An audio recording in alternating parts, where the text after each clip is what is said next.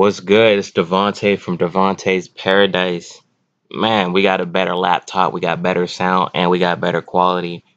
So these brief intros are gonna be definitely better for y'all. As y'all see, we got on the screen your boy Pusha T. Now, Pusha T comes from the Clips, and that's from Pharrell and them producing, helping them out back in the early 2000s. He got features from a wide variety of artists way back when, such as John Legend. He's worked with Justin Timberlake. He's worked with Pharrell. So he's a very weird legend at this point. Um, what I hate about the whole Pusha T market and brand is he doesn't drop enough music on his albums. He gets incredibly marginalized, and he just, to me, he doesn't do enough. Because I think just Pusha T can go in on anything. Plus, you're under Kanye West. You're under good music. I don't understand why you're not dropping more albums, and more consistently. But, it is what it is. Pusha T's dropping music, so that's good. Let's go over his first album. My Name Is My Name. Now, the features is Chris Brown, Kanye West, Rick Ross, Ab Leva, The Dream, Kevin Costner, Jeezy, Kelly Rowland, Two Chainz, Big Sean, Kendrick Lamar, Future, and Pharrell.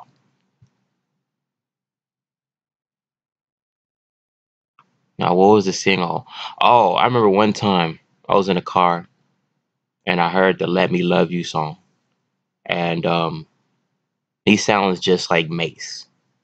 Even though I've rarely heard Mace, I heard a couple singles. I'm a 90s baby, early 90s baby. I've heard some singles. We all used to listen to music at when we was kids. And I don't think there's any real future features on here. He was working with artists who he kind of wanted to deal with at the time that were popping, and just tried to see what would work. Oh, before I forget, during the Clips fame, um, Pusha T had this issue with Lil Wayne, and I don't know if a lot of people know this is because Lil Wayne, Pusha T is under the impression that Lil Wayne stole his style, and Pusha T didn't like that. So I think that's what it's really about. Just the fact that Pusha T feels that Lil Wayne stole his style. Now, is that true? It's possible. It's possible two artists came up at the same time, and Lil Wayne got his style and ran with it. I think it's definitely possible. And then we're gonna go into how Pusha T and Drake got into a beef. We gotta wait till the album comes out. The album comes up first. But let's go into the King Push. Just in case y'all didn't know, that's where the Little Wayne Pusha T beef stems from. Now, Pusha T drops his second album, King Push. Dope ass album. Anything he drops is dope. Let's go over the features. We got Dream, Kanye West, ASAP Rocky, The Dream, Ab Leva, Beanie Siegel, Kaylani, Jill Scott. I added a song with Designer and Ty Dolla Signs. Now, MPA, I think MPA is a single. This is supposed to be a prelude to the actual King Push album. The King Push album never came out. So, pretty dope album. Pretty short, pretty to the point. So now we got, yeah, now we got Daytona. So Kanye West, um, how am I gonna start this? Kanye West Kanye West basically broke down. This is how it all started. Kanye West broke down. He was having issues with Beyonce and Jay-Z because allegedly Beyonce and Jay-Z, he felt slighted by those two. And The Life of Pablo was coming out, and Jay-Z was dropping this new streaming platform called Tidal at the time. And The Life of Pablo was only exclusive to Tidal. The problem with that is Kanye West lost a lot of money, allegedly, in the deal, and he felt slighted. He felt slighted towards it. And there was this controversy allegedly where Beyonce dropped her Beyonce album, and uh, she did the same thing that Kanye kind of did with My Beautiful Dark Twisted Fantasy. This was stemming way back from 2012, 2013, that type of era. And this is alleged. This is what I'm hearing. This is what I'm hearing. This isn't. I don't know if this is true, but somebody in the camp basically said that that was a bad idea, or Beyonce, Jay-Z themselves allegedly said that was a bad idea. Then again, Beyonce does the same thing Kanye did on wanted to do on My Beautiful Dark Twisted Fantasy, or did. So there was some animosity stemming from that. And then the title situation, um, you add all that together, and then the fact that Kim Kardashian allegedly got robbed.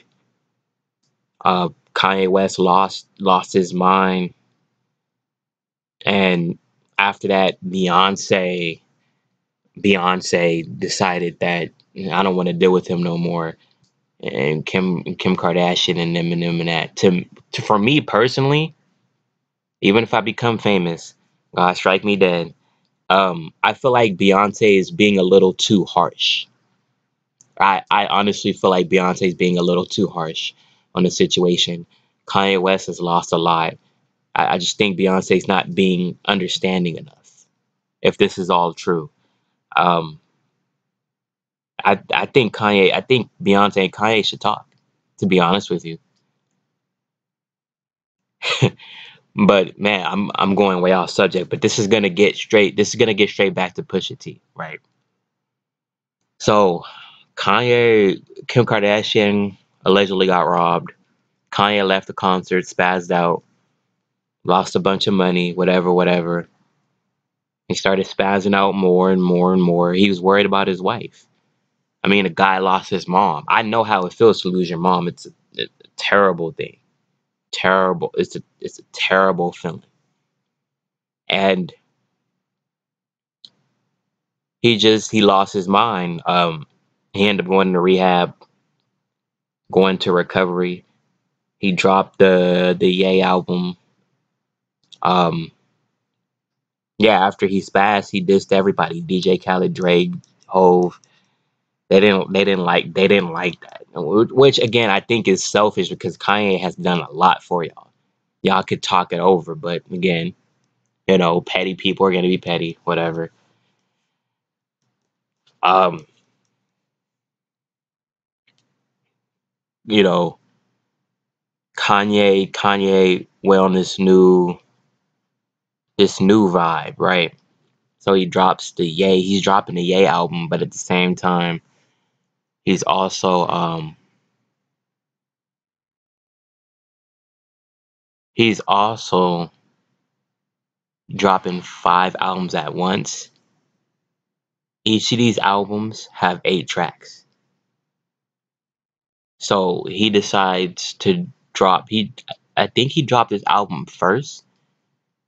I don't know the exact order, but he dropped, and he produced these tracks, by the way.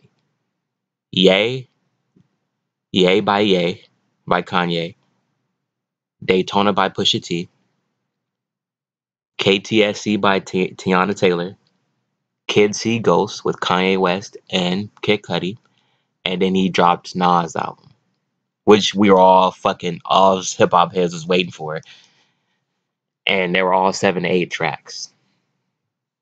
So Now we get back to Pusha T, right? So Pusha T drops Daytona, and everybody's talking about infrared, infrared, infrared, infrared, and they're saying that Pusha T is dissing Drake. I mean, it would make sense. Drake is Lil Wayne's right hand man, so sometimes you had to be aware of who you associate yourself with. But the chips fall where they may. Um, infrared kept coming up. Pusha T dissing Drake, Pusha T dissing Drake, and I don't. Something else might have happened. I don't remember, but Drake dropped the Duppy freestyle, and when I heard that shit, I was like, "Oh, this motherfucker killed Pusha T, right?" So we're waiting, we're waiting, we're waiting, and Pusha T dropped the story of Adidon. Now that shit was rough. But Pusha T delivered. And I kind of say this with the Eminem and MGK beef. Eminem's a legend. Pusha T's a legend, right? More of a legend than Drake is. I don't care what you guys say. Pusha T is a legend. This nigga worked with Justin Timberlake way back in fucking '04, '05. He's been in the game for a while. He's worked with Nelly, all those people. So E40 and them. So when you're a legend, you got to hit that motherfucker hard. And that's what I say with the Eminem and MGK beef. Eminem, to me personally, Eminem did not hit MGK hard enough. He didn't. I'll talk about that later in the MGK beef. That's another video. I'll go more into it. But long story short, he delivered, right? And all these soft ass men are saying Pusha T went too far. Pusha T went too far. Pusha T did not go too fucking far. And all the men are saying that, I'm sorry, but y'all niggas are soft. Y'all niggas is soft as fuck. Pusha T got him, man. And for me personally, to be honest, I don't think Drake could go toe to toe with Pusha T. I don't think he could. All these excuses coming. And again, if I become famous and I end up meeting these people, I'm gonna tell them how I feel. But this is coming from a hip hop stand position. Pusha T killed that man, and Pusha T would have been ready too. Same thing with MGK. So Daytona did what it did, and everybody's like Drake, Pusha T went too far, Pusha T, and then Drake dropped Scorpion, and then they're like, yeah, he killed Pusha T, and this and this and that. I'm like, no, he didn't. Drake didn't do shit to Pusha T.